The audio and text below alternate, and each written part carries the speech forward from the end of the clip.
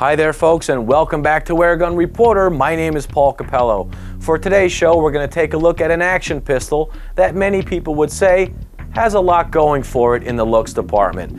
But what about the performance of this BB repeater from Umarex? Does it have what it takes to live up to its legendary trademark? Well, that's what we're here to find out. Let's take a closer look at the Colt Special Combat.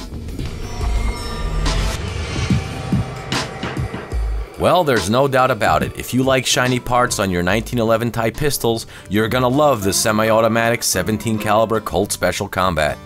The pistol is just over 8.5 inches long, has a 5-inch smoothbore barrel, and weighs in at just over 2 pounds. Although this single and double action pistol doesn't have a blowback feature, you can pull the slide to cock the hammer, and even lock it up if you want to. The Colt has a manual safety, and the grip safety on the beaver tail is non-functional, but it adds a realistic look and feel. The recessed barrel, chromed out ejection port, and the cocking serrations on the slide are also a nice touch. The checkered grip panels have a burled walnut appearance, and to my surprise, they're both removable.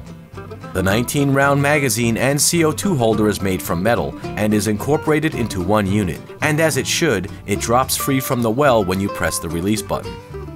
In my opinion, this type of combo unit makes action pistols feel more balanced in the hand.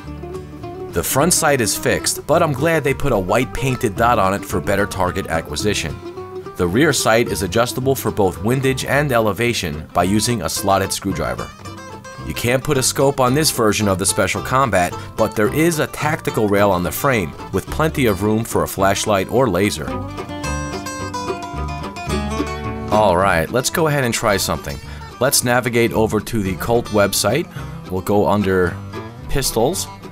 Now here we have a Colt Special Combat Government, which is different than our CO2 replica. There are some similarities. We have the commander style hammer, and also the option of the Bomar rear sight. And boy, it sure would be nice to have this skeletonized trigger on our model. But if we go over to, let's say, yeah, here it is, the Colt railgun, this has some really close similarities to our CO2 replica. We have the serrations on the slide in the front and on the rear, and we also have this tactical rail on the bottom. Now this one is only available with the Novak sight, but as you can see, it does have the commander style hammer, the grip safety. Very cool.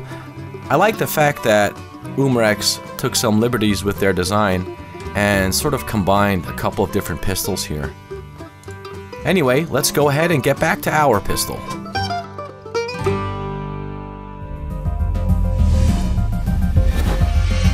For the chrony testing, I used RWS match grade BBs with an average weight of 5.4 grains that I sorted using an electronic grain scale.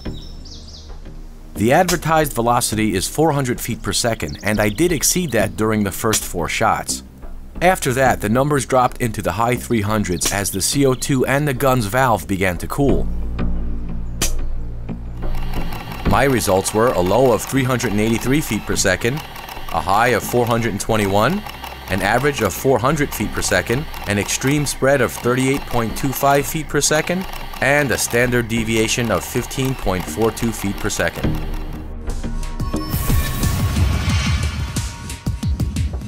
I have a silent pellet trap I made from an electrical box and about a dozen bars of duck seal putty.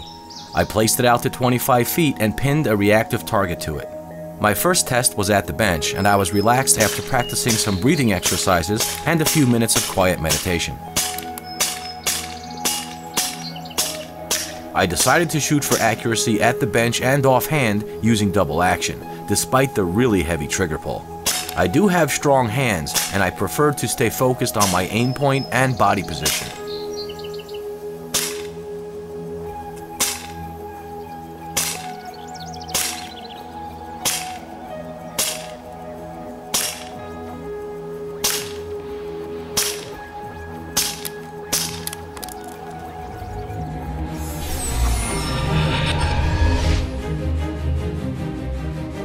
The trigger on the Colt Special Combat is large and has quite a hook shape to it, which increases the length of pull.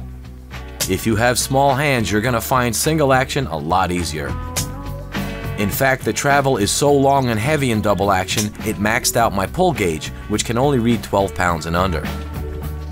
I tested the trigger in single action, and I got an average of 5 pounds, 3.5 ounces after 5 pulls.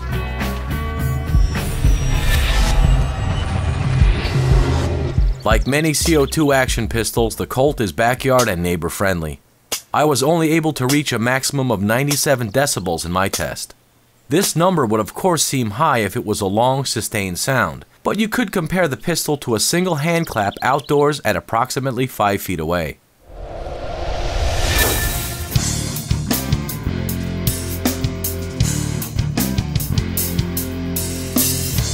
Well, the Colt Combat Special definitely does have good performance once you tame that heavy double action trigger pull. And I got about 90 accurate shots out of a single CO2 cartridge in my test, which is more than you would get if it was a blowback action pistol. Getting back to that double action trigger, yes, I wish it was a little bit lighter, and also I wish it had a skeletonized trigger, which is more in keeping with the 1911 style.